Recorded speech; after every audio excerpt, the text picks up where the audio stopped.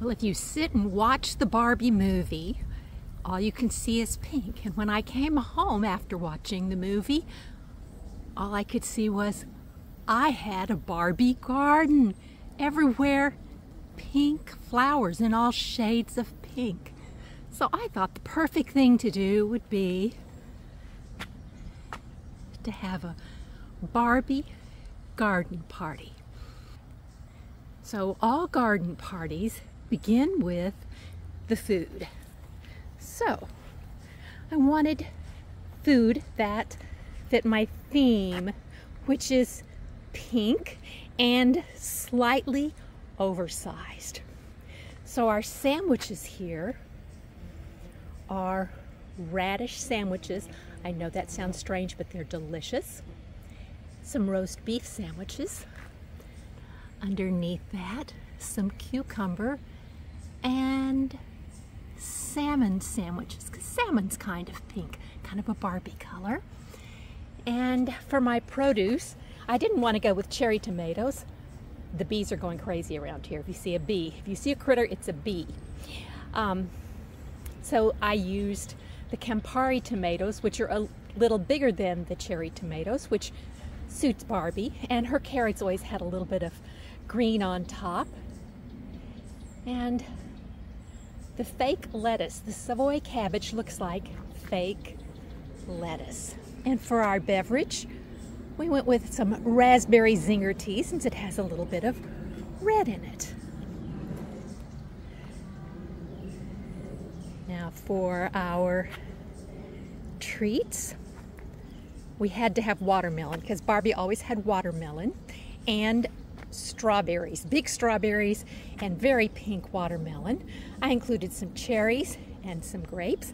And of course you have to have a cake, and there's always a piece of the cake taken out with a little whipped cream and a berry on top. And some macarons that give us those pretty pastel colors.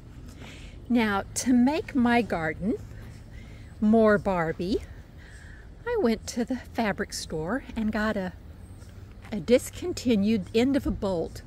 And for $11 worth of fabric, I got some bright pink, slightly overscaled, kind of a damask print, enough to make pillowcases. That's all those are, is a pillowcase for the backs of the cushions on these two chairs.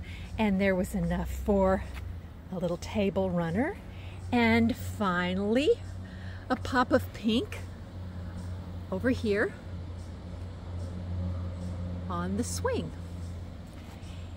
And at the thrift store, I found a sheer. It's supposed to be blowing more, but it's kind of still. I put a fan on it, but it's still kind of not blowing very much. I imagined it billowing like in The Great Gatsby with the white billows, but it's not doing that for now. Maybe a big gust will come along. And I pulled several of my pink flowers around here. My New Guinea impatiens. Set them in. I'm telling you, the bees are going crazy. Now, don't overlook thrift stores. I wasn't looking for these, but I found these plates. $2.99 for 5 plates. And they are a tin plate, which is perfect for an outdoor party. And on the back, they tell you that they're Duke of Gloucester, made for the Metropolitan Museum of Art. You can see they were 99 cents, but if you bought all of them, it was $2.99. Now I came home, I thought, I bet somebody knows what those are.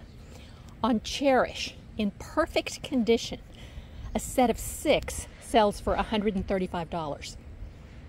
And the cheapest I could find them with some scratches. Mine have a few scratches, not bad, but a few. The cheapest they sell for is $9 a piece, plus a ridiculous amount of shipping. Now, I'll show you how I did my little radish sandwiches. I know that sounds strange, but they are absolutely delicious. We made little radish roses.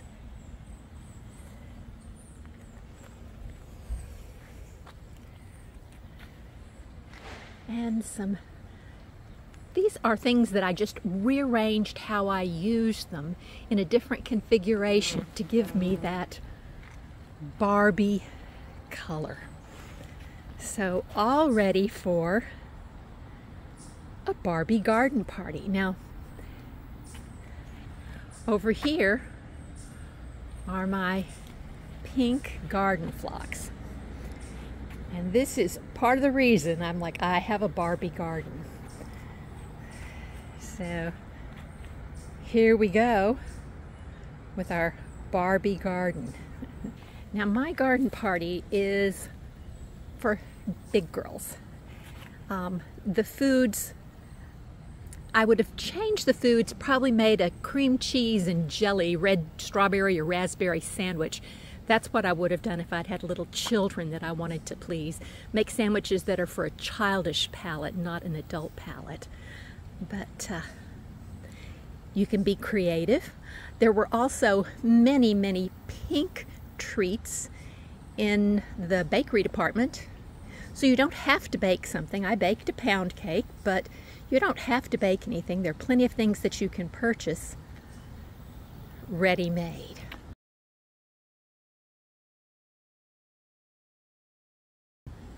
So now I'll show you how I pulled this together.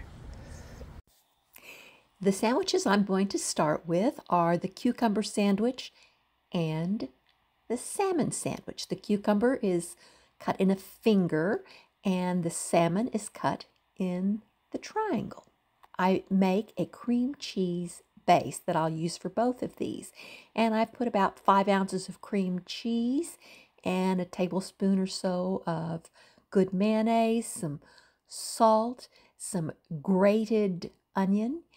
I use my microplane zester, so it's very fine, and a bunch, I probably used about a 1/4 cup of fresh dill because I absolutely love dill. And I start for my cucumber sandwich by spreading the cream cheese mixture on 2 slices of, I think this is a Pepperidge farmhouse bread, nice tender bread, makes a nice little sandwich. And this will help the sandwich to stick together. And I have thinly sliced the cucumbers and some salt and some pepper. And I put those 2 together. And again, that cream cheese holds it together. And I remove the crusts and cut them into fingers. And even children love this sandwich. It's a delicious sandwich. Now I start the very same way for the salmon sandwich with cream cheese on both sides. And I put on it salmon. This is the smoked salmon. And unfortunately, I closed it before I took a picture. And it sticks together so well, there's no way I could remove it and have a good picture. But again, I've done the same thing by removing the crust, and this one I will cut into triangles. Now, the salmon that I use, I just buy this at Costco. I buy it all the time. It's a Norwegian smoked salmon from Greece. Now, I don't know what makes it Norwegian, but it's made in Greece, and it has, you know, a traditional flavor, a dill flavor, and a pepper flavor. And here they are. The fingers are the cucumber, and the triangles are the salmon. Now, on to those sandwiches that are on the top tier, the radish and the roast beef. Now, I'm going to start with the roast beef because it's similar. Probably about 3 ounces of cream cheese is what I did in here.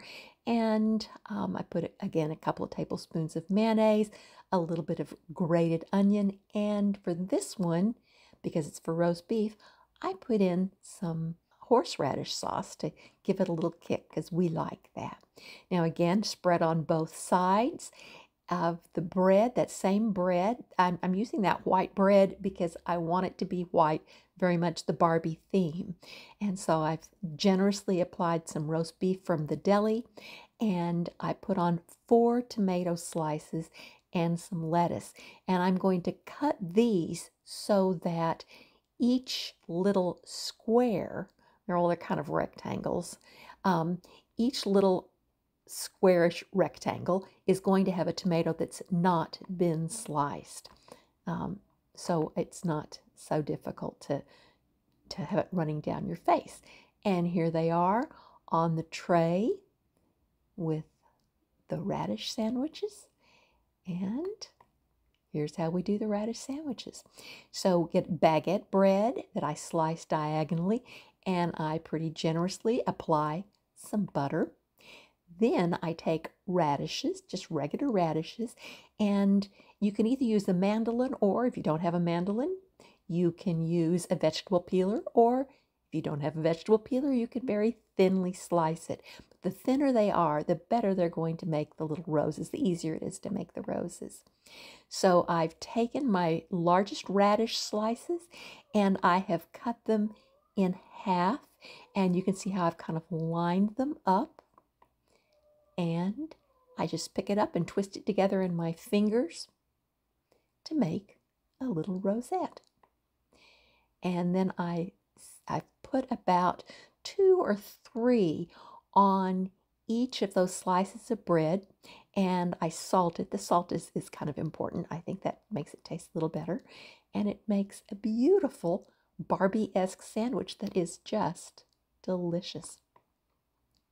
Now you can see the produce there, and I've layered my platter with Savoy cabbage because it looks very much like the fake lettuce that comes with Barbie toys.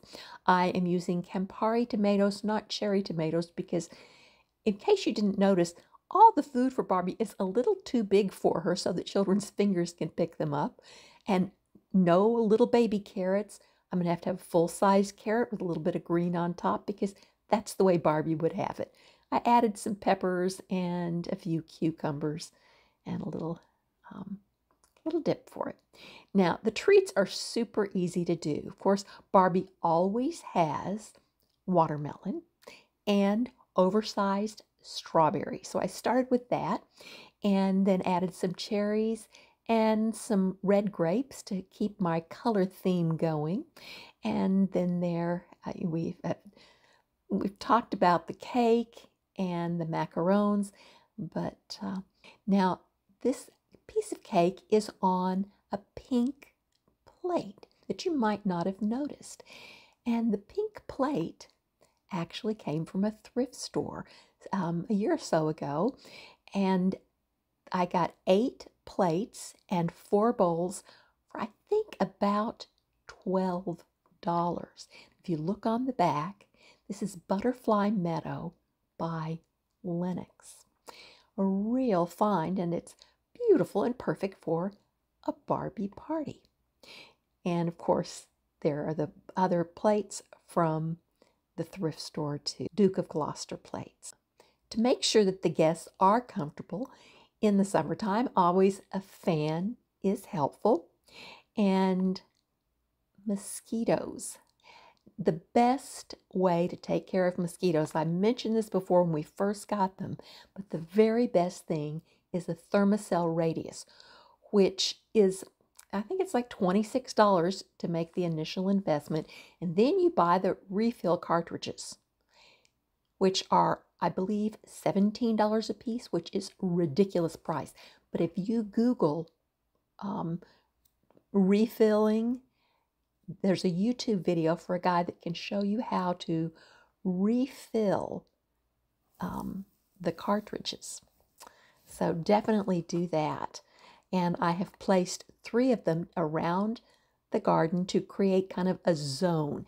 And it does not deter the bees, just in case you didn't notice, but it definitely takes care of the mosquitoes. Such fun. This has been such fun to do this. I think this is a party that I will repeat. The food was delicious. It's visually very pleasing to do.